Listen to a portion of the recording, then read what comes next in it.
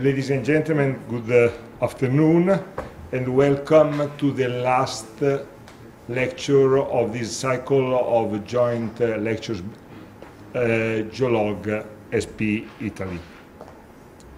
This last lecture is dealing with a very hot topic. I would say that is a hot topic for two reasons. The first one is that is dealing with the petrophysical analysis that is not an easy task, and the second point that is making the matter more and more complex is dealing with the petrophysical analysis on cuttings. So the possibility to use cuttings to get petrophysical data is a very difficult and hot topic for the oil industry that is taking less and less course in while drilling.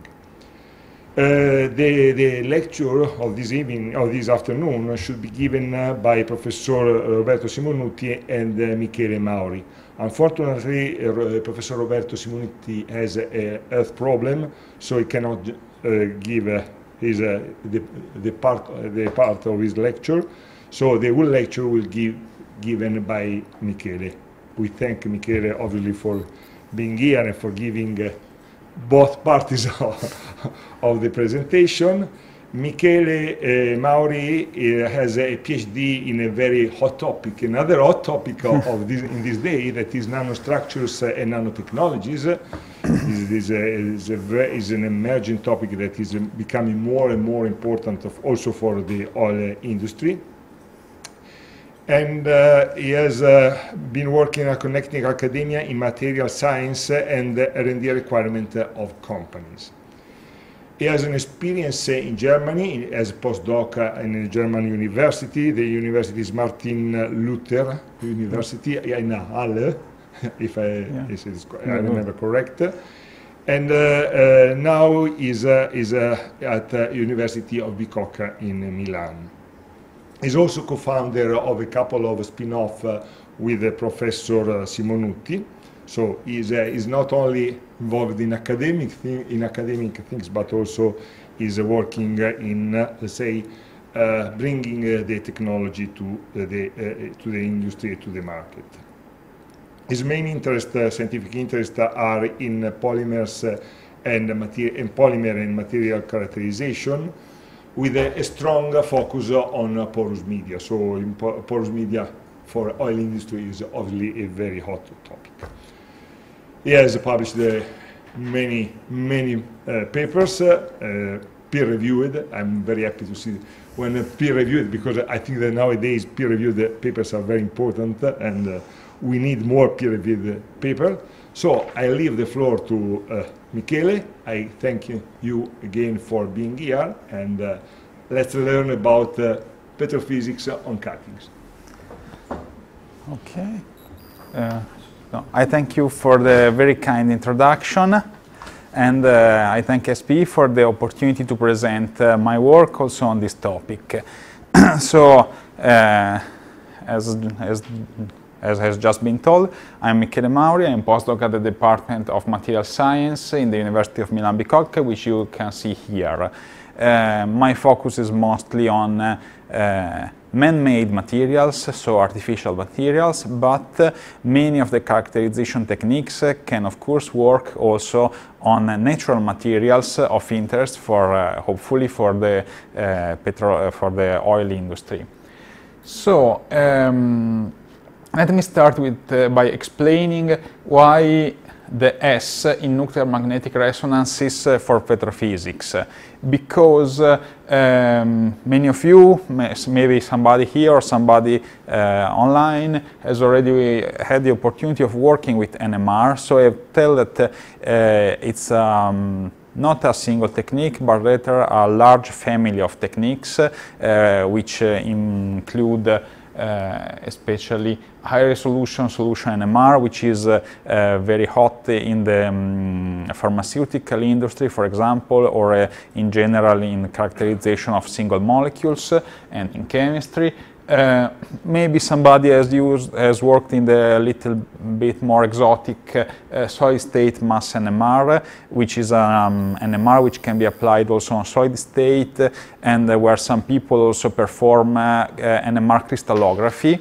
Or I will also, but I will put most of the focus on low field time domain NMR, which is something which I've published some of the papers that were just cited, and somebody maybe has also worked on NMR imaging techniques, which I will not cover here. So, the general basis of all NMR techniques, the underlying physics, is that we are working on intrinsic intrinsic properties of the nuclei. So the word nuclear should not make you think of of using radiation or stimulating radiations or using high energy rays. We are using, we are exploiting general properties which pertain to the nuclei themselves and which do not require special preparation. So as I summarized, nuclei always possess charge. As you know, they are made up of protons, neutrons, and so they are basically charged. Sometimes they also possess a nuclear magnetic moment. This is not true for all nuclei, unfortunately. For example, the very important carbon-12 isotope has no nuclear spin, so it cannot be used for nuclear magnetic resonance. Instead, we will focus on nuclei which possess a spin number which is different than zero, which can be 1/2 or more than 1/2. The case of high spins with spin numbers equal to 1 or more is also quite complicated because they are quadrupolar nuclei, and I will also not cover them. I will focus on nuclei which have a spin number of 1/2, and namely the proton, the single proton, so the hydrogen nucleus, and Xenon 129, which also happens to have a quantum spin number of 1/2. I also cited the very important carbon-13 because even though not as abundant as carbon-12, it can also be used. So, some more physics, not too much, hopefully. The important and the necessary thing for performing an NMR is an external magnetic field, because in presence of an external magnetic field, by Zeeman effect, the different energy levels associated, actually, the different levels associated to spin 1/2 and -1/2 are actually present an energy difference, and this difference in turn creates, by Boltzmann effect, an imbalance in population and ultimately a magnetization vector, macroscopic magnetization vector, associated to the sample that you are putting inside the external field. And this magnetization vector is the one that can be manipulated to extract information about the sample. Now, without going too much into the physics, I will just state that after having moved this magnetization vector from the equilibrium, it will slowly go back, usually producing oscillations, a decay, and of course a signal intensity. I will try to explain how these three things can provide information on samples of petrophysical interest, starting from the easiest one, that is the intensity. So, let's start from the 1H nucleus, which is the most ubiquitous that we can have. And namely, it is present both in water and in all hydrocarbons, which makes it, I hope, very interesting for the oil industry. Since it is very abundant and also very responsive to NMR, it is easy to measure also with benchtop NMR instruments, one of whom I am presenting here, the Minispec MQ20, which I used in most of my experiments. And as you can see, sample preparation is quite easy. Okay, here it's depicting an oil. You just put the sample inside an NMR tube. It's a 10 millimeter tube, so you need usually 1 gram or less of material, which means that it's very compatible with the kind of amounts that you have in you can extract from wells, from drilling operations. And here I will show the most basic possible NMR experiment, which is measurement of signal intensity as function of water inserted in the tube. As you can see here, as the signal, as the water volume increases, the signal increases linearly. Okay, so this very basic application is in fact present in this paper that I've cited here as calibration. So what did they do? The authors calibrate, and then they use this curve to measure the amount of water present in their own samples. More of this later. And so I presented that when you increase the amount of water, you increase the signal. But there is also another very similar application. So when you have a fixed amount of material, if you increase the percentage of protons, you increase the signal, again linearly. This is the basis of this ASTM method, which is defined for the measurement of hydrogen content in aviation fuel. Hydrogen content is connected to the amount of saturation in the fuel, and so to the energy it can produce. And as you can guess, it's very important if you really want the plane to fly. And again, the hydrogen content at a fixed amount of sample is connected linearly to the signal.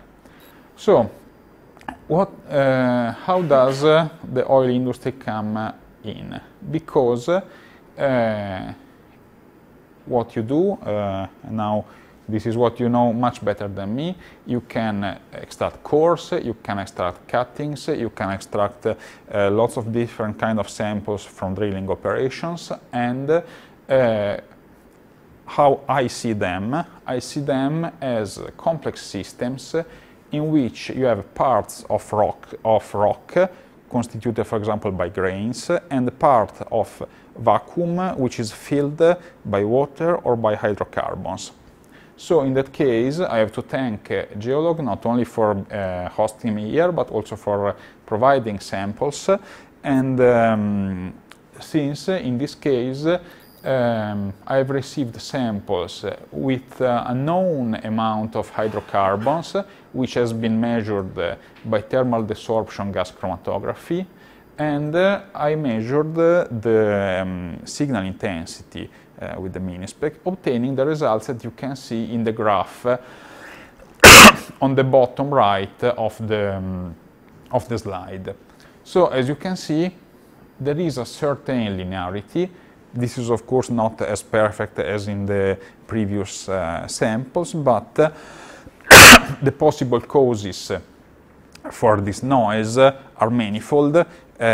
One possible cause is that the hydrocarbon contained is not of fixed composition, but can have different amounts of protons, and excuse me, and of course we cannot completely exclude the presence of water. What we can instead exclude is the presence of protons contained within the rock composition, but this we will see a little bit later. So this is a first result of possible interest. We can have a measurement of proton content in cuttings or core chips.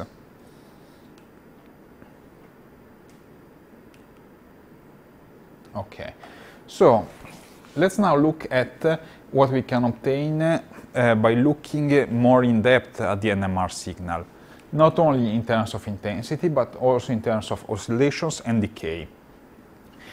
The oscillations are connected to the chemical structure, which can be obtained with, so this is the basis of NMR spectroscopy, meaning that the oscillations can be deconvoluted with a Fourier transform, obtaining peaks that are connected to different chemical composition in the sample. This is something that we will not discuss very much. Instead, we will concentrate on a decay, which is connected to relaxation, is less sensitive to field homogeneity, and can provide information on how the protons we have present in the sample actually move. So, NMR information includes chemistry and dynamics, but what is dynamics in a petrophysical system? I will arrive to it. First, I will just state that the relaxation theory is quite complicated because it starts from block equations, which are equations which describe the relaxation, which means how the magnetization vector returns to the equilibrium after having been perturbed, and solutions of these equations are these ones. And for now, we'll and these are for simple systems. For now, let's concentrate on the T2, which is the transverse relaxation, which indicates how fast the magnetization perpendicular to the external magnetic field goes to zero with the passing of experimental time, regulated by the T2 relaxation. Let's focus on this. So, in presence of single relaxation environment, the decay curve is monomodal. The solution to the block equation is a single exponential.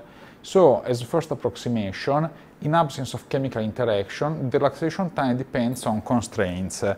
Constraints in a petrophysical environment, or in general in the study of porous materials filled with water or with other fluids, are basically geometrical. They are basically the pore sides. So, as you can see, on the left we have a typical experiment in which we have used this NMR sequence you can see in the middle. This is quite technical stuff to obtain this signal intensity, which decays over time. The fitting provides a number, a value in milliseconds usually, and the value is connected to the sides of the pore in which the molecule is moving. As you can see, values for free water, T2 relaxation values for free water are in the range of seconds. Instead, when you reduce the mobility to large pores, to small pores, and finally to bound water, you go down to milliseconds and to microseconds. Actually, below that, below 10 microseconds, let's say, we are in the solid state, which is invisible in with most instruments, and this is why in the experiments I have shown before, I'm rather sure that we are seeing the fluids within the rock and not the protons within the rock itself, maybe due to composition, to partially protonated calcium carbonates or other compounds that can be part of a rock.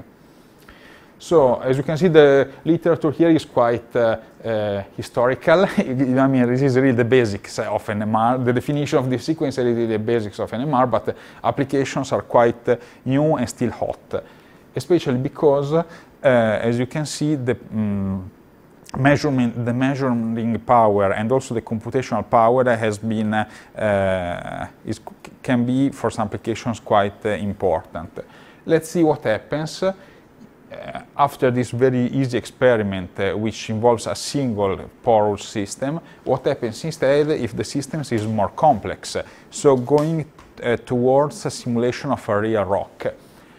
What we can see is that since block equations are linear, if we have separate environment, the solution is a summation of single exponential decays.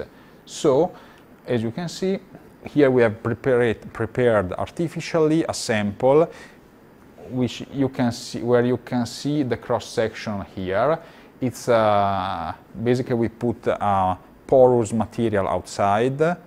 This is 10 millimeter tube, and then we have put a smaller tube inside filled with water, and finally an even smaller capillary tube filled with another fluid. What we have is an NMR decay which can be fitted by a three-component function, decay function. So it's the summation of three exponential which have different weights, 65, 28, 7, and the weights are proportional to the amount of polymer. So you see the big corona side has the biggest weight, then the red, and then the other one, and we have different relaxation times depending on the relaxivity of each of the environments. Okay, so this is again an artificial system prepared to show the theory. What happens when we have a real system? Because as you can see, in real systems, the pores are not always equal. The pores are not completely full. So you have one environment which is defined by the water absorbed on the pore sides, but you have maybe vacuum inside, or you can have a second environment constituted of water which is not interacting with the surface itself. So we have to go from a summation to an integral. So the solution for interpolating this, for correct interpolation of T2 decay in a real system is not given by a summation of exponential, but by a distribution of exponential, which is the function AT that we would like to know, because we can then relate to the pore sides. So, can this be done? Yes, it can be done. Some people have done it. Here you can see an example done on artificial materials with controlled porosity. Usually these materials are made up by crushing together nanometric beads or by other ways, or by templating. Still, as you can see, here the T2 has been transformed into a distribution of relaxation times. Let's see yet again. So, realistic porous system. Here we have a realistic porous system with a porosity of 22%. It's full, it was filled with water. Then the relaxation was measured by using the CPMG sequence. And then the results were transformed into a distribution using the inverse Laplace transform, which is which can be a complicated and computationally heavy method, into a distribution, indicating that we have two families of pores in this system, one with higher relaxation time, so more macropores containing most of the water, and a system of smaller pores which contains the remaining 18%. So, okay, let's see, for example, a real application. I hope that until now the idea is maybe clear. And let's see, for example, a real application. In that case, again, I have to thank GEOLOG for providing samples which have a known hydrocarbon content. Here I have to make another little jump, a conceptual jump, because here we have hydrocarbon content. We have performed for each depth CPMG experiment. In this case, we have tried to simplify the problem by fitting with a three-component decay function, which provided us for each sample a slow, intermediate, and fast relaxation. The slow and intermediate indicate quite large pores, while the fast indicates very micro pores that are possibly not big enough for containing actually hydrocarbons, and we obtained a good correlation with the presence of hydrocarbons and the summation of the two different components.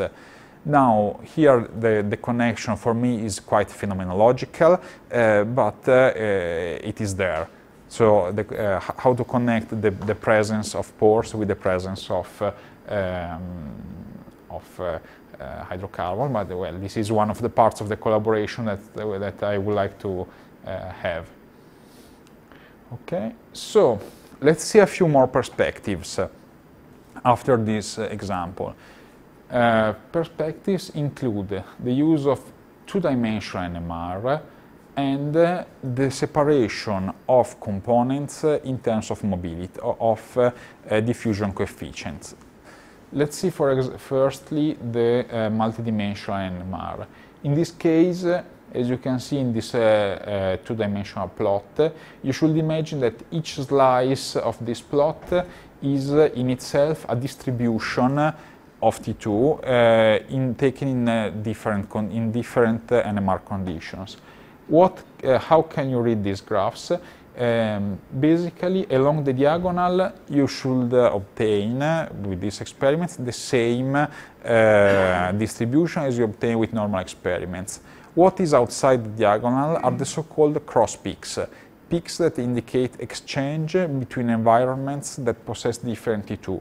What I'm saying is that if you see a peak outside the diagonal, for example this one, it means that within the time of the NMR experiment you had physical mobility from one family of pores to the other, which means that this method can not only describe statically the pore system, but can also describe the connectivity and describe how well one family of pores can communicate with the other. Here is the sorry, literature reference. Actually, the results here are very clear because if you go and find the paper, it's an artificial system, again made for demonstration, but there are also lots of papers with real systems in which they are able to see the movement of molecules from one volume or the other.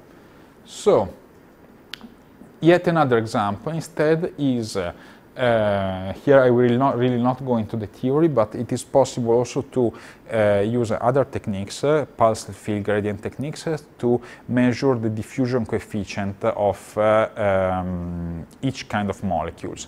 In that case, it is possible to separate hydrocarbons with water, because due to the very different mass of H2O from most interesting hydrocarbons, they move much slower. And so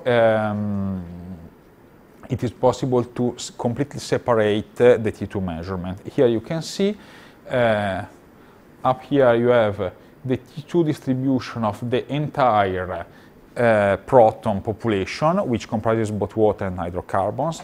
And instead here you can see separation. So this is the oil and this is water, and this can give interesting information because here it is saying that basically water is confined in two different kind of pores, while oil is more widespread within this material. Okay, so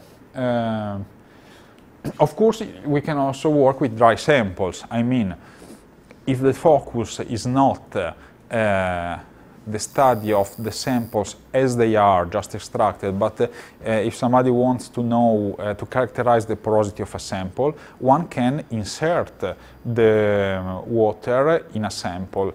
So how can it be done? By imbibition, easily, or by pressurization.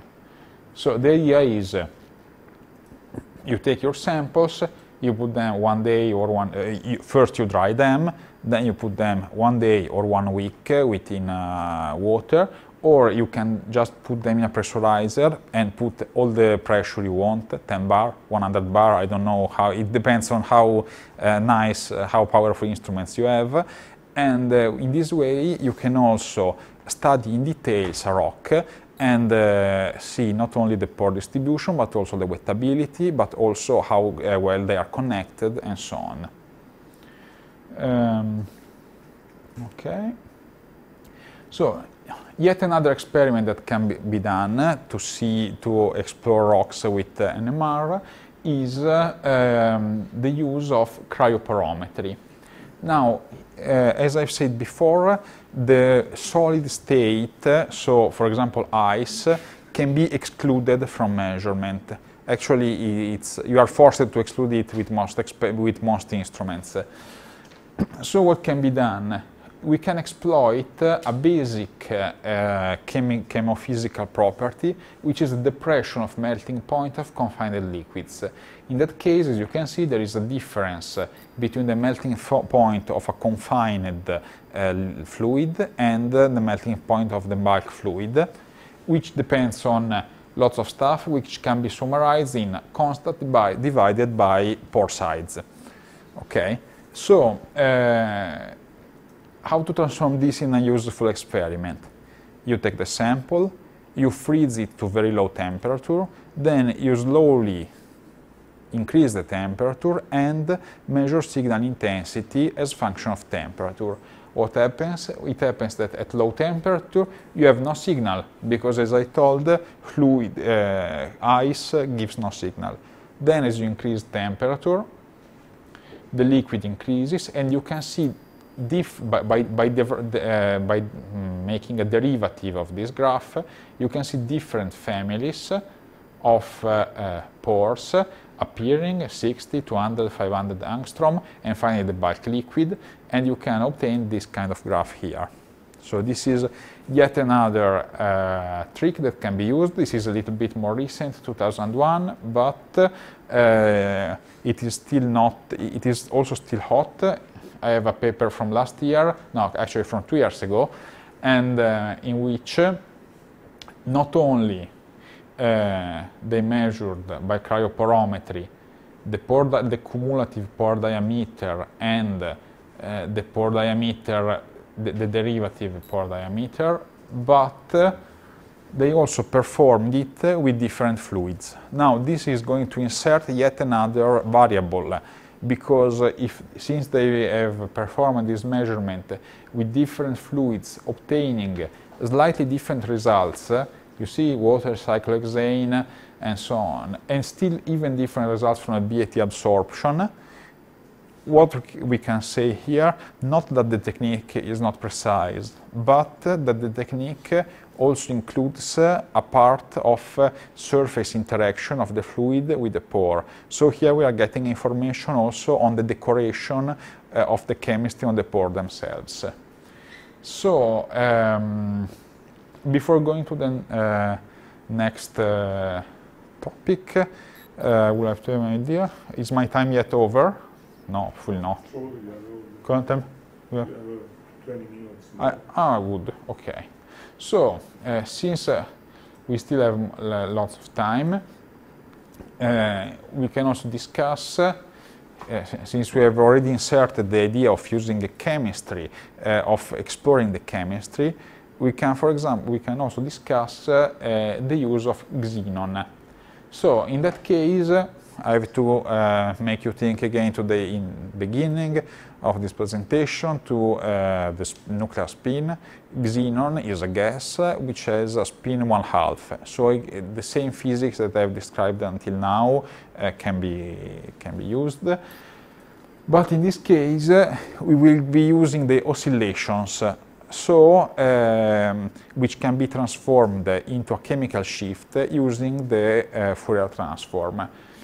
Why xenon? Because xenon has a diameter of 0.45 nanometers, so it is a very effective probe. It can go basically everywhere. It's a noble gas, so it's not going to react with your sample. It can physisorb, so diffuses in channels and layer, and it can also dissolve in non-polar phases, liquids, amorphous polymers, and and surely alkanes. So probably it's going also to dissolve into hydrocarbons present within the system. Its most striking feature is a very wide chemical shift range. Okay, this can go to 7,500, which is an incredible number for the few compounds that xenon can make. But even remaining into atomic xenon, which is not reacted, you can go from the 300 of solid to -40 in the case of interaction with paramagnetic species. In that case, the technique is a little bit more complicated because you need to put your sample in a glass tube, make vacuum, put xenon inside, and put a high amount of xenon, like 5 bars, and finally seal it. So this is a typical NMR tube. In this case, we have some biochar inside. So it's let's say it's in the middle between artificial and natural materials because it's char obtained by charring wood.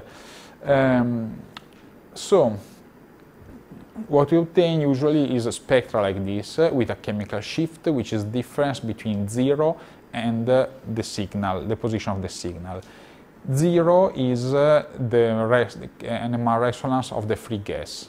Instead, the shift we will see is mainly depending on confinement. So, what do we have here? We have a spectrum, a range of chemical shift, which ranges from 0, free gas, to lower and lower values for xenon exchange, and then finally to very low value for to very high values for nano-confined xenon. So this has become one of the let's say standard techniques in the characterization of zeolites. Zeolites are crystals, are porous crystals, so the crystallinity is defined by the crystal lattice itself, and as such it's very regular and very small. And what has been obtained is a general expression for the chemical shift of xenon, which is chemical shift of xenon equal 0, which is the free gas, S, which is the geometrical term that we will see, X, which is the effect of paramagnetic impurities, and delta xenon, which is the effect of xenon interacting with itself, so it's a pressure-dependent term. What can be done for the characterization of zeolites? You measure xenon chemical shift at different pressures, you back extrapolate to 0, and then you insulate the delta S or delta S plus delta X term. Then delta S term can be transformed into mean free path by use of this equation, and by using mean free path you can measure the size of the cages in which xenon is contained.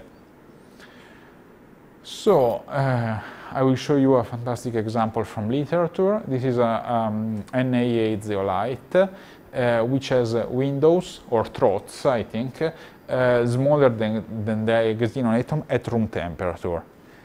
If the sample is heated, the entire lattice expands and xenon can travel within. Then the sample is quenched and xenon remains trapped in the cages of the zeolite. What happens here is that you see different peaks, different chemical shifts, which are associated to different number of xenon atoms within each cage. So take note that here we are seeing basically quantized pressure, because usually pressure is amount of gas divided by volume. Here the amount of gas is not a large amount, but is 1, 2, 3, 5, 4 or 5 atoms divided by the sides, so you have different pressures. So from this cage to this case you have double pressure because you have 2 atoms instead of 1 in the same size. This is quite impressive for me. And okay, so density is discretized.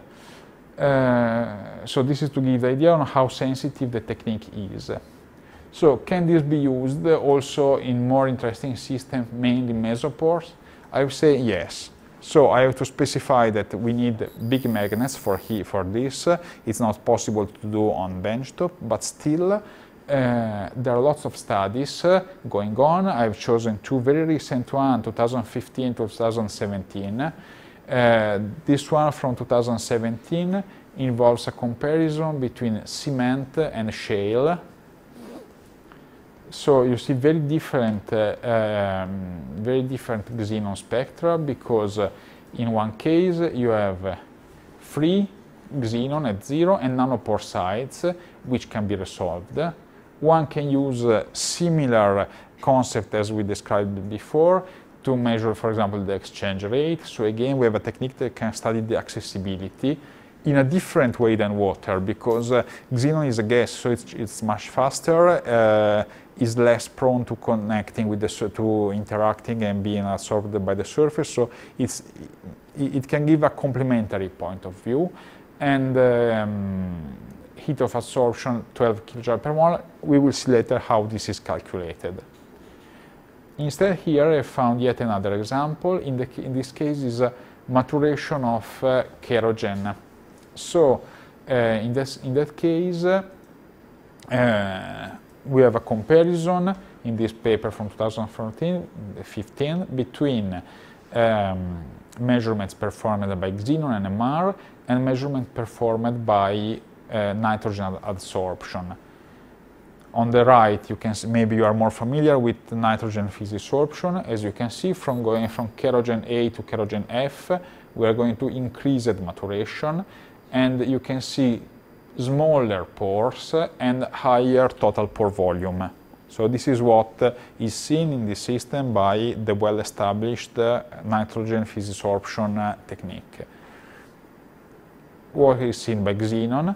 By xenon you can see a peak here. Basically here only free gas with some kind of bump, and here as you go to a higher maturation, you see the formation of an entirely new peak, which is connected to smaller pores with higher volume. Smaller because it is more on the left, so more higher chemical shift. Let's go on. I don't have many more slides now.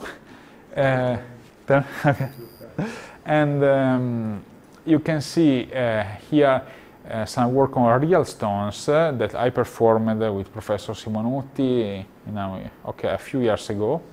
And in that case, we worked on low porosity material, so we had to use some tricks. We used hyperpolarization, which is something that I will maybe discuss later. And in that case, we were able to obtain signal from lots of rocks actually we could find on the market, let's say. And in that case, you can see, for example, that Carrara marble is a very compact material, basically no pores in the detectable by xenon. Instead, we have other examples, like for example, chrysotile. Here I have an image in which you can see a very broad spectrum due to interaction of xenon with a very broad range of environments, also shifted on the negative chemical shift due to the presence of paramagnetic impurities. You can see chlorite, you can see beola, and other common materials in the construction sector, which have been studied, obtaining general information on the pore, on their porosity. Again, this is really a basic information. There are other advanced techniques. For example, also for xenon, we can perform exchange spectroscopy, which means that you have on the diagonal peaks corresponding to the free gas and the absorbed gas, and then as a function of time, you can see here 15 milliseconds, 35 milliseconds, 50 milliseconds, the formation of higher and higher and more intense cross peaks, indicating that exchange is happening. So with this technique, not only we can see change happening, but we can also detect it in terms of time scale. So we can see that at 1 millisecond there is not enough time. So 1 millisecond is not enough to have any exchange. Instead, 50 milliseconds is enough for having exchange between these two environments. So this is yet another technique that can provide an idea on the connectivity of the pore system. So this is the model, you see, adsorbed phase, exchange, the xenon exchanging between the adsorbed phase, free xenon within macropores, and xenon on the outside entirely. Finally, one can also perform variable temperature measurements. Here you can see the spectra changing with temperature. So as temperature increases, you see here this is room temperature, and this is lower and lower. They tend to get farther and farther because, of course, as you decrease temperature, you reduce the exchange, so each environment is probed separately. They don't tend to mix up, they don't tend to average towards zero. What we have done here is to interpolate the chemical shift with temperature, obtaining a Arrhenius plot that can be related to the adsorption energy that is, for example, cited here. So by measuring variable temperature, you can also measure the interaction of xenon atom with the surface. Please notice that xenon atom is very lipophilic, so the measurement of this interaction can give an idea of the wettability of a surface by oils or fats. Okay, so I hope I was able to at least give a general idea, because the techniques are many are very complicated, that various NMR technique can provide information on a total amount of H content, pore size and distribution, but also on the accessibility and the interaction between different environments. Other techniques that I have not discussed today also allow the study of composition. For example, they are very used in the composition of carbon materials, explaining, for example, how much they are condensed, how much the different aromatic compounds are condensed. And yet other techniques allow the measurement of diffusion coefficients. So, of course, I'm sorry that Professor Simonutti could not be here, but I have to thank him for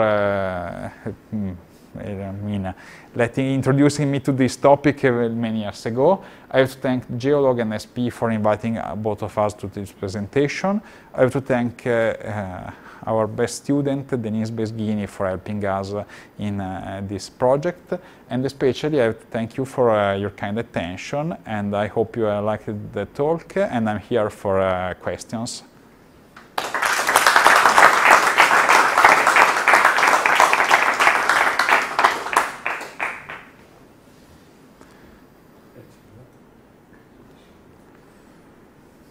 Questions? The Q&A section is open.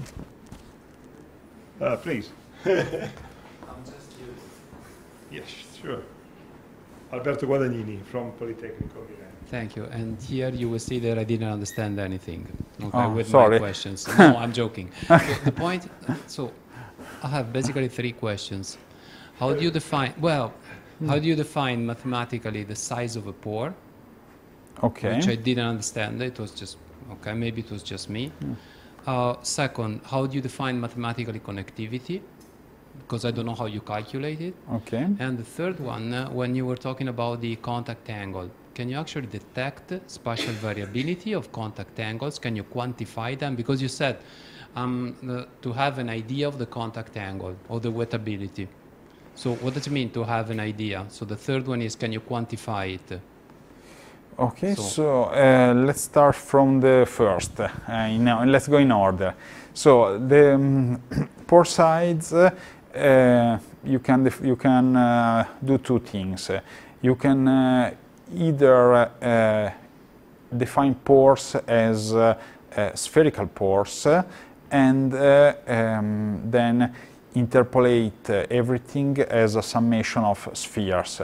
So we know that this is an approximation. This is similar to what is, for example, done for the measurement of, I don't know, nanoparticles, of particle size. You measure the particle size in terms of hydrodynamic radius. All the equations are thought for spheres. Then you, let's say, then basically you have a distribution in terms of equivalent sphere size. And here this is... Is it similar to the maximum ball algorithm, for example, to a maximum ball concept? I mean, when you see the sphere that contains... Not really, because in the case of hydrodynamic radii, you are really going to see the maximum size, because a bulky item, a bulky object moves as a sphere of the bigger size. Instead, here it's more an average of the different size. So real pores, I mean, pores with different sides, with different, I mean, pore with a certain shape will be interpolated as a sphere which is not as big as the biggest, yes. And or you can think in terms of free mean path in the case of xenon, and in that case you can have solutions for the different geometries. So, for example, from the mean free path, you can have a pore size for the spherical model, and one. Yes, it's an analytical solution. Okay. Then, second question was about connectivity. So, connectivity is something that we see phenomenologically. I mean, we can see the amount of molecules that move from one environment to the other. So in this case, this is, I think, a quite phenomenological view. So it is also mediated, for example, by the presence of troughs or bottlenecks. This is I don't know if this is the direction where you wanted to go. We can talk about that later, but in any case, it's not, for example, defined as a two-particle covariance, for example. Well, we can talk about that. No, so it's more phenomenological. Yes, yes, it's more phenomenological, because basically we experimentally determine that something is moving from one environment to the other, and in which time. Then this kind of data could probably be analyzed also in terms of correlation function to obtain further details. This is a good point.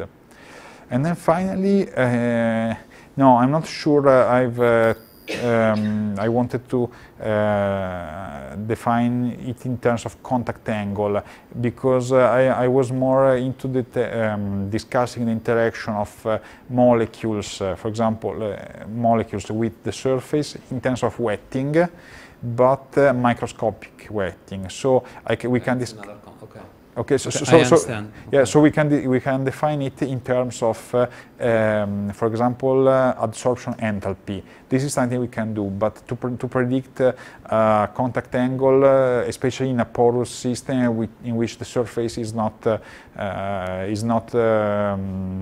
I mean, flat. Okay, well, at least it's beyond my knowledge. No, so I was maybe misled by the word wettability. That was okay. It. Okay, thank you. Other questions? Thank you. I have a question related to the size of the smallest sample that you can actually analyze with these techniques. Well, this is a very good question. Our best, I mean, let's say the smallest sample on which we obtained some meaningful results is, I think, 19 milligrams. But it was a polymer sample. Here you will need 19, let's say 20 milligrams of fluid. So if a rock is very dry, you might need quite a lot, yeah, especially considering the different density of rock and So I think that most samples we used were around 1 gram, of which 5 to 10% were proton contained, contained protons, so 5–10% water or hydrocarbons. But what about the size of the particles? Because you mentioned the amount of sample, but one key point obviously for people involved in oil and gas, one key point is also the size. Nowadays, unfortunately, drillers are using what we call the PDCs. The PDCs are producing, as you know, powder, so the size of the cuttings, the size of the rock is very small. So I think that this could be a limit, because the message, the take-home message is very positive. It's very encouraging. But I'm wondering if if there is really, this could be considered really a new method for evaluating, not for say for evaluating porosity of cuttings, even using cuttings, or if there are still limits depending on the size of the cuttings. Well, so the upper limit for size for us is the 10 millimeter tube. But the lower limit, this is a really difficult question that we have to solve together, because from my point of view, I also work in nanotechnology, so small is not a problem. I often work with powders which are maybe 10 or 15 nanometer in size, and in that case, for example, I'm going to publish soon, hopefully, a work in which we study the surface of titanium nanoparticles by studying their interaction with water.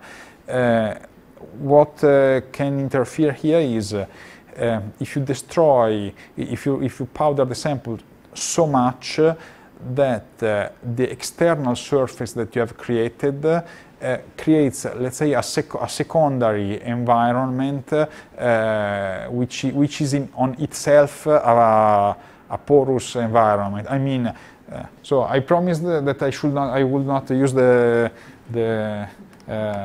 dashboard. Are you seeing me? Yes, but then, so let's see.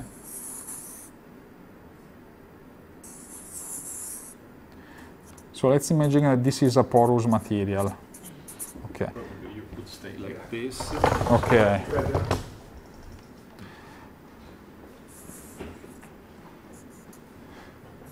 So if these are 1 millimeter chunks, here I have porosity, here I have porosity, and here I have bulk. Okay. But the same exact geometry. But if here is 1 micron, now this is porous, but now this is also porous in a sense. So now this becomes a pore.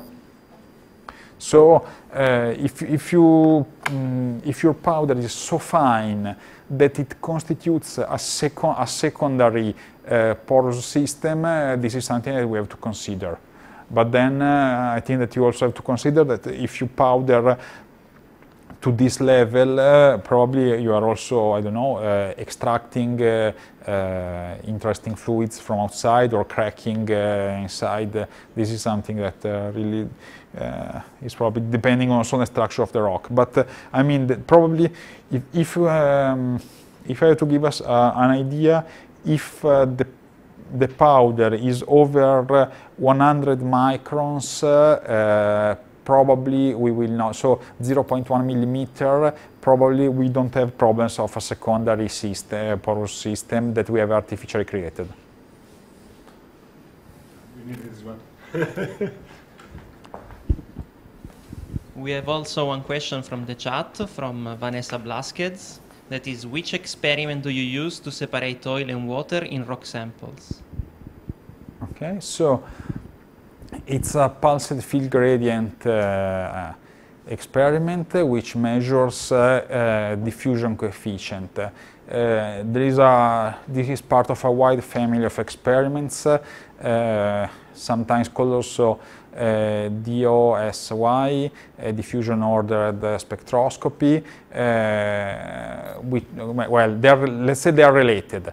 Diffusion ordered spectroscopy is mostly used in chemistry to separate complex mixtures, because different molecules move at with different diffusion rates, and then you can separate you can separate by mobility and then study the chemistry with NMR spectroscopy. Here the technique is not really the same, it's partially related because you are not separating two measured spectra, but here you are separating them to then measure T2 distributions. The concept is similar, the execution not exactly, but I can send you also the literature reference which I presented.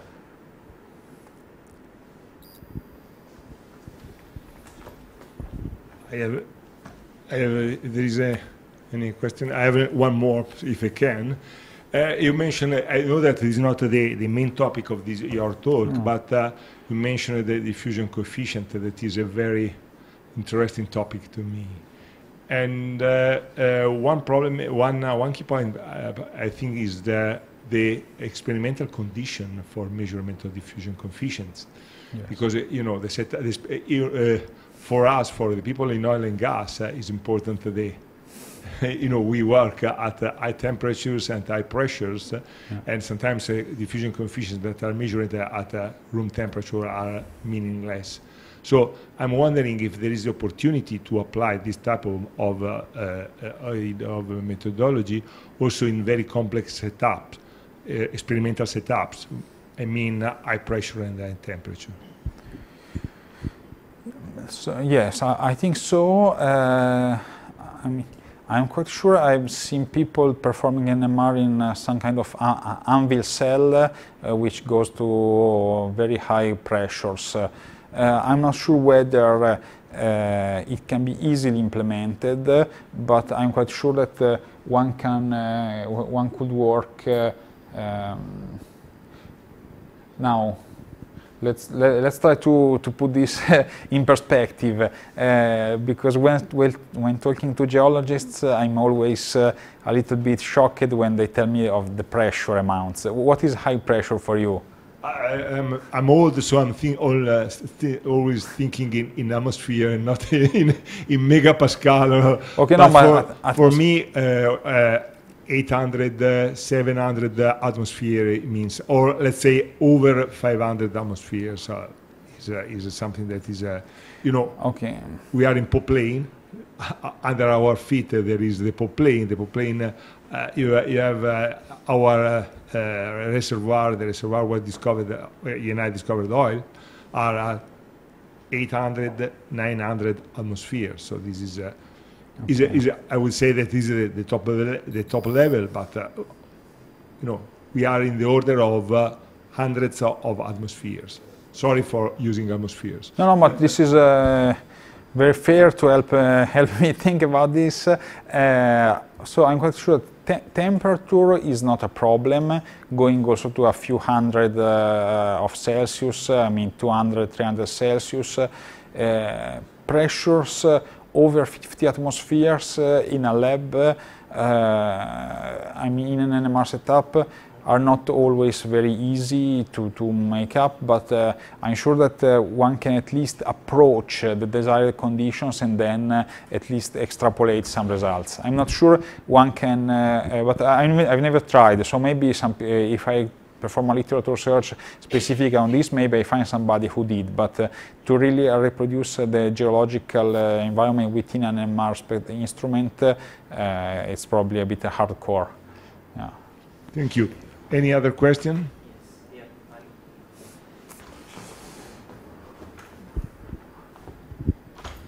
Another question from the chat, if there is any demerit, any disadvantage of NMR?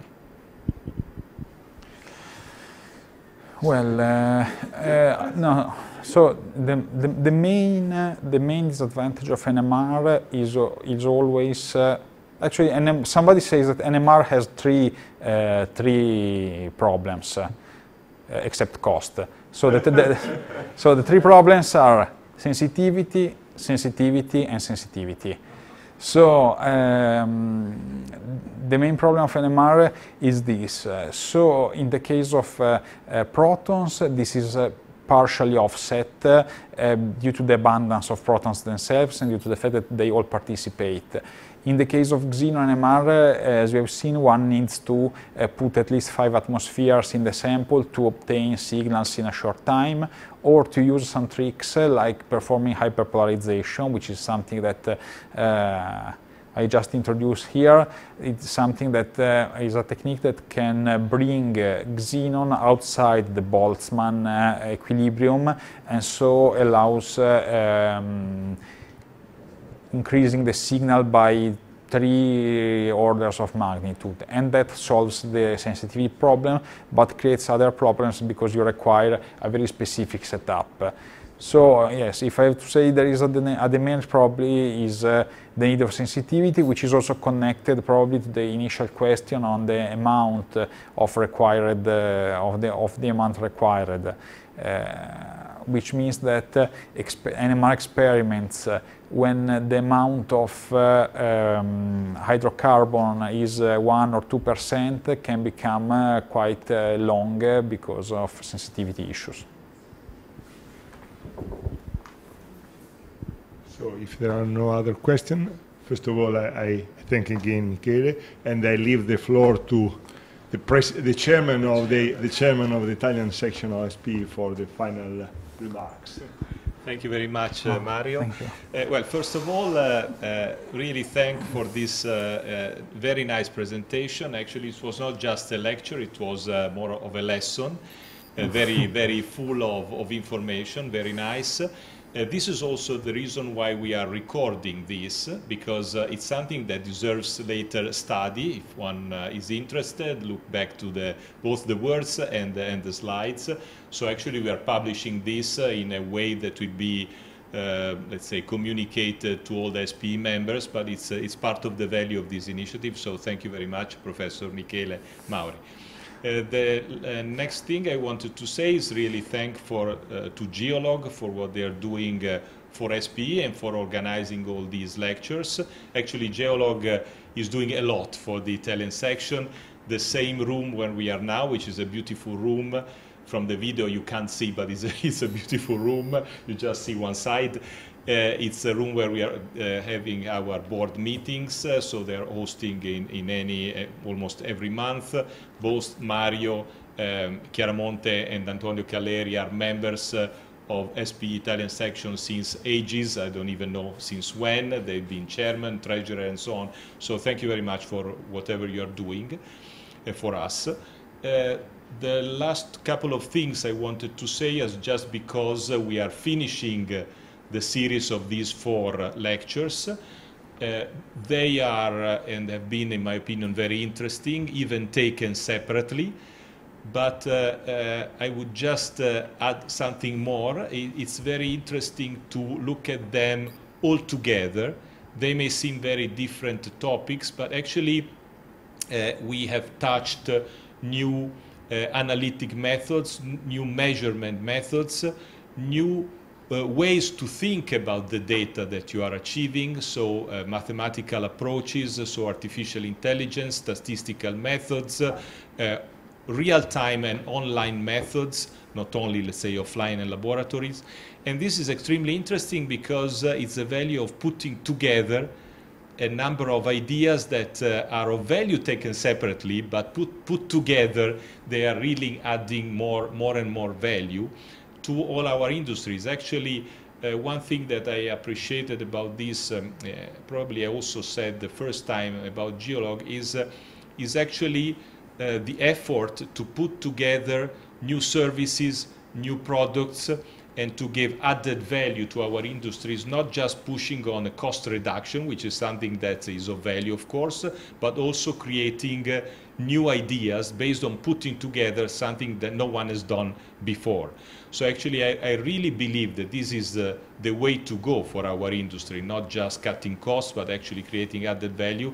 And the best way to create added value is combining things that no one has ever combined before. So actually, I think this series of lectures, if you read it in this way, is driving a road towards our future as an oil industry. So really, thank you very much for your attendance, for your attention, and for your support. Now something to eat and drink. Thank you.